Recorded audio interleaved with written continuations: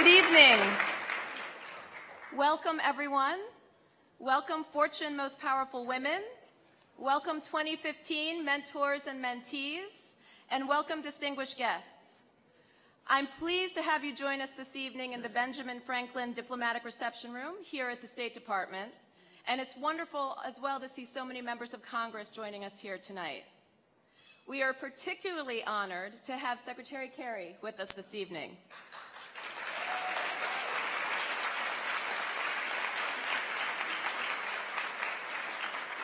We have a few other special guests. U.S. Treasurer Rosie Rios.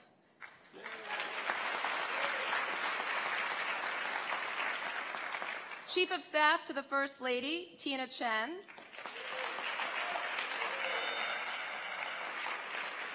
Chief Technology Officer of the United States, Megan Smith.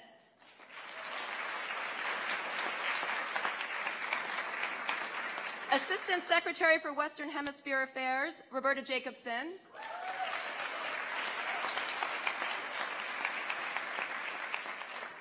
And a champion of women all over the world, Ambassador at Large for Global Women's Issues, Kathy Russell.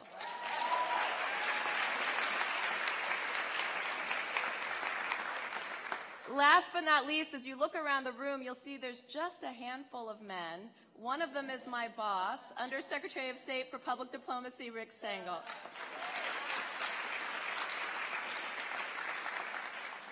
I would like to thank some of the individuals who make the Fortune State Department Global Women's Mentorship Program possible and who have made it possible for 10 years. This program is now a decade old. We could not have made it this far without some very effective partners. First, the American mentors who have taken time out of their busy schedules to share their advice, their talent, and their expertise with their remarkable mentees. Several are here with us tonight, and we just want to say thank you for all of your work. Thank you.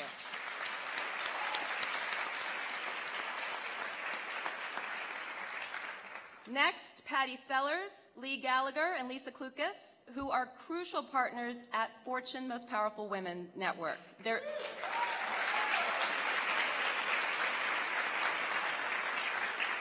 Their leadership helps keep the program strong and resilient year after year. Patty Sellers was instrumental in creating this program 10 years ago, and she continues to be influential in its development every year. Patty, Lee, and Lisa use their knowledge of the business and NGO communities and their personal knowledge of the Fortune mentors to match mentors with mentees. And of course, at the State Department, we could not do this without the critical partnership of Vital Voices. I want to thank Elise Nelson, Zoe Dean Smith, and Shireen, and the entire Vital Voices team for their ongoing dedication to empowering women around the world. 10 years ago, the State Department launched the Fortune U.S. State Department Global Women's Mentoring Partnership with just 17 mentees nominated by our embassies all over the world. Today, we have more than 250 global alumni who have significantly contributed to their communities and who continue to inspire us. The impact of international exchanges paired with the power of mentoring is a perfect match. This is what we do at the Bureau of Educational and Cultural Affairs. We provide the foundation at the State Department for people-to-people diplomacy. And elevating the status of women is a foreign policy priority for President Obama and Secretary Kerry. Initiatives like this one empower women who are already leaders around the globe by providing them with the experiences, the tools, and the networks to play even larger roles in their communities. Alumni of this program go home not only to continue building their businesses and strengthening their communities, but also to help women and girls worldwide pursue their ambitions. They inspire the next generation of women leaders. I know that we all look forward to following the business partnerships and personal connections that will grow out of this year's program. With that, I'd like to now turn it over to Patty Sellers, Senior Editor-at-Large at Fortune and Executive Director of Fortune Most Powerful Women.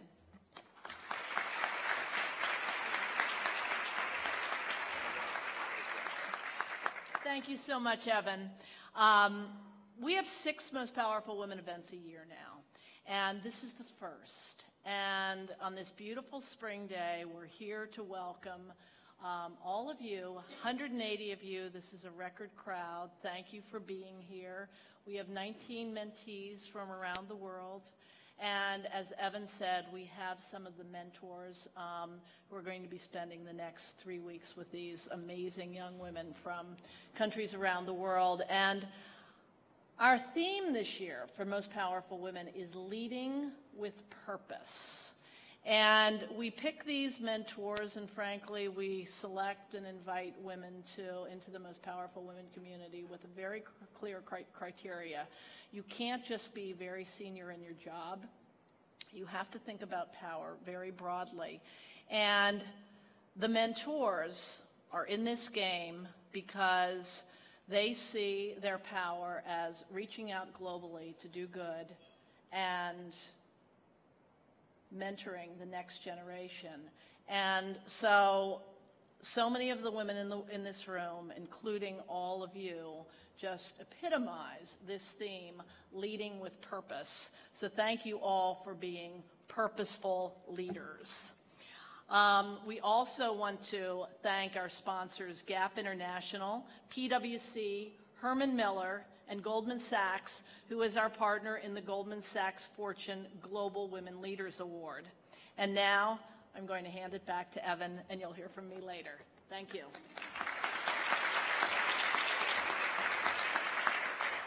Tonight, we are thrilled to have a man who has the weight of the world on his shoulders join us this evening to show his support for this program and for all of our partners. Throughout his career, whether it has been a soldier in the Vietnam War or as a venerated U.S. Senator, Secretary Kerry has tackled some of our country's most pressing international challenges head-on, from climate change to nuclear nonproliferation, humanitarian aid, to leading a global effort to promote and spur entrepreneurship. Secretary Kerry has been an ardent supporter of people-to-people exchanges. He understands the power of building connections, and just last month he said, "Our responsibility is clear, to invest in women and to level the playing field so women have access to the opportunities and rights that they deserve." Ladies and gentlemen, Secretary of State John Kerry.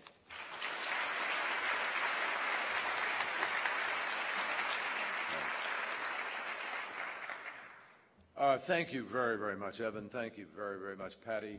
Thanks so much for doing this and for Fortune's commitment to all of this. And thank you, all of you. Good evening. And I apologize profusely. I got you've been sitting here waiting to eat, right? Anyway, I am sorry. I was held up in the place where Tina works, called the White House, where we were having a long discussion about one of our trouble spots in the world. And I'm really happy to be here.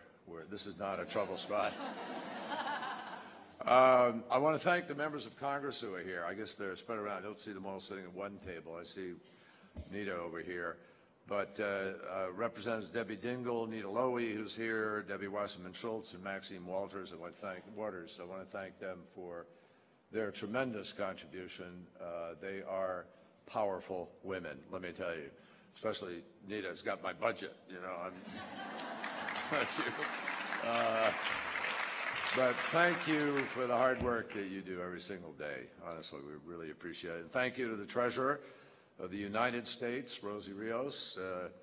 I mentioned to her, she's got her name on every dollar, you know, around the country. She said, I'm watching that money really carefully. And Tina Chen, what a great job you do. Thank you. You're a delight to work with, and we really appreciate everything that you and the First Lady are accomplishing. Thank you very much. We're excited to have all of you with us on this extraordinary floor of the State Department. This is, I think you know, the Ben Franklin room. It's a special room that's Ben over there above the fireplace. And the other Ben, my dog, who is the diplomat, is downstairs waiting for me to take him home so he can eat too. So I've held everybody up tonight. He's not talking to me. The most powerful women. You know, we're in the Ben Franklin room, as I mentioned. All these rooms are named after men. They didn't listen to Abigail Adams, who told her husband, if particular attention is not paid to the ladies, we will mount a rebellion. Well, there's been a number of rebellions since that period of time. One of them is that Ben Franklin led a pretty interesting life, and he particularly led an interesting life when he was the ambassador to Paris with Jefferson, and John Adams was there at a period of time when they were all there together. If you read about him, you would all know that when he said wine is constant proof that God loves us and wants us to be happy, he knew what he was talking about. And you also would understand that he would clearly not get confirmed by the United States Senate today. This is supposed to be a fun evening, and it is a fun evening. Evan Ryan is, as you know, our Assistant Secretary of State for Educational and Cultural Affairs, and she has it all, as you see. She's got energy, creativity, eloquence, dynamic, and I'm very, very grateful to have her on our team. She's doing a great job of reaching out across all the international boundaries to bring us closer together, and I appreciate enormously what she is doing. And Patty Sellers has been a champion for women for many, many years, a driving force behind Fortune's most powerful women's partnership with the State Department. And so I'm happy to celebrate the fact that this partnership is now in its 10th year and frankly is generating more energy and more excitement than ever. So Patty, thank you for tremendous leadership. We appreciate it. Now, sadly, there was a time, and it was not so long ago, when U.S. foreign policy was pretty much a male-only club, like a lot of places in our country and in the world, until the early 1970s. A woman foreign service officer had to literally choose between keeping her job and getting married because she wasn't allowed to do both. It wasn't until 1997, more than 2 centuries after our nation's birth, that we celebrate here in this building so much, that a woman was finally permitted to take the oath of office as Secretary of State. And today, I'm proud to say, the President's National Security Advisor is a woman. Our Ambassador to the United Nations is a woman. My predecessor was a woman, and so was her predecessor. We have 1 woman out of 2 positions as Deputy Secretary, a woman, that's 50%. And we have 4 Undersecretaries of State out of 6 who are women. And I believe that is what happens when brains and talent determine who does what instead of bigotry bringing down the ceiling.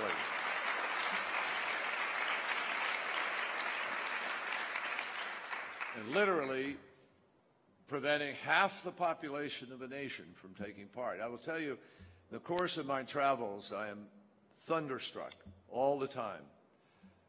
Kathy Russell knows that she's helping to build on this, the amount of energy in country after country today that is embracing this notion that you cannot survive, you can't make it, you can't build in today's world with half your population on the bench.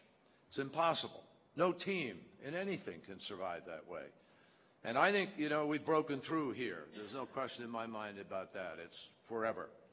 And the levels of change. We have some things we can still do better. We all know that, and we're working at it constantly. But I'm proud to say that I had, I think, more women serve as my chief of staff in the Senate. My campaign for president, any number of major efforts. Stephanie Cutter's over here. She was my spokesperson in the campaign, and countless numbers of people have made the difference. But whether it's in the United States or in any country, and you all know this, I don't obviously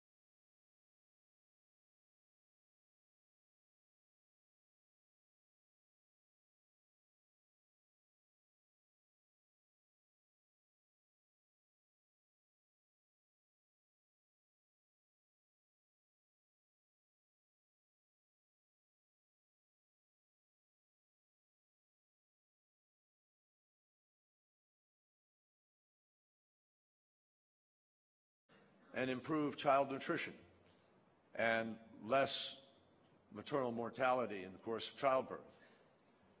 And you would talk about lower rates of disease, crime, violence, and civil strife. And finally, a stronger sense of community, of belonging, of sharing. So if you wanted to save time, you could just draw a line on a page and write underneath it, empower women. Because every single one of those things sees progress if women are in fact empowered and able to address those concerns. They're all part of it. It's why the State Fortune magazine partnership actually is so meaningful. And it's why it is helping to bring about a larger transformation that is so vital to our future. One of my predecessors, Madeleine Albright, said there is a special place in hell reserved for women who don't help other women. But let me just build on that for a minute. The truth is, we all need to help each other. And a mentoring program in which one generation gives a hand up to the next is a vital way to be able to expand leadership networks. And what we know today is that in today's world, Rick and a group of young Foreign Service officers articulately brought this to my attention when we met to just talk about the changes in the world that we're living in today. And they commented on how today power is not served up so much in hierarchies as it is served up in networks. Think about that. Everybody connected all the time, 24/7, everywhere. But many of them powerless to be able to do anything about those connections, to be able to move on them. So something like the Fortune Most Powerful Women Network is a critical way to pay homage to that notion of how power is in fact created. And so far, this women's network has helped 250 emerging leaders from more than 50 countries. Leaders such as Sarika Bhattacharya, who went through the program in 2012 and is now running a nonprofit mentoring initiative for women entrepreneurs in her home country of India. Or leaders such as one of last year's participants, Florence Ozar, who returned to Nigeria to join a flourishing civil society movement to advocate for voting rights and for the safe return of girls kidnapped by terrorists. As for the emerging women leaders who are gathered here tonight, all I can say is this is an amazingly impressive group. And I'm not sure that emerging is quite the right word. I think you've already emerged and taken off. From as near as Mexico to as far away as East Asia and Africa, every single one of you are making a mark in just about every sector: trade, investment, engineering, fashion, finance, travel, human resources, the selling of cars and trucks, and the use of advanced technology to prevent that scourge of the modern world, cattle rustling. That's actually happening. Now, I don't have to tell any of you here that in this audience, we got a lot of work still to do to eliminate those barriers completely. I can remember when I first started in politics, after I came back from Vietnam, early 1970s, one of the things we threw ourselves into was the Equal Rights Amendment. And it was pre-Roe v. Wade and pre-other things that had, advanced the interests of women. And we learned then how difficult it was to eliminate the barriers of bigotry and condescension and tokenism, and let's be honest, in some cases, just jealousy, that unjustly impeded progress of women. And it took a lot of folks ready to break down those barriers and stand up and take risks, sometimes risks of livelihood, to be able to bring about those changes. We'd have to be pretty dim, though, not to recognize a trend. With us tonight are 19 very good reasons to be optimistic in a world that may at times seem broken and hurting, but which is also full, amazingly full of exciting new opportunities and grounds for hope. So my concluding note to you tonight is a very simple and indeed even a personal one. As the father of two daughters, both very independent and out there in the world carving out their own careers, one a doctor, one a filmmaker, as the husband of a wife who is a powerhouse in her own right and defined her own course, I want to say thank you to every advocate, every person who is an activist, all of you, and those who are here in spirit tonight. I thank you for not accepting injustice. I thank you for not waiting when people suggested you should. I thank you for not settling for half measures. I thank you for working so hard and for so long with such determination to bring about the day that will surely come, the day when we are able to say with confidence to any girl anywhere that she can truly expect to rise as high and go as far as her energy and her skills will take her. Because when that day comes, there's no question in my mind, I've seen it in community after community, women help make peace. Women help resolve conflict. Women usually are picking up the pieces. And if we will simply give more power in places where it should have been put a long time ago, then we are going to make this world reach a place it has dreamed of and needs to. Thank you. God bless. It's time to eat. Thank you. Appreciate it. Thank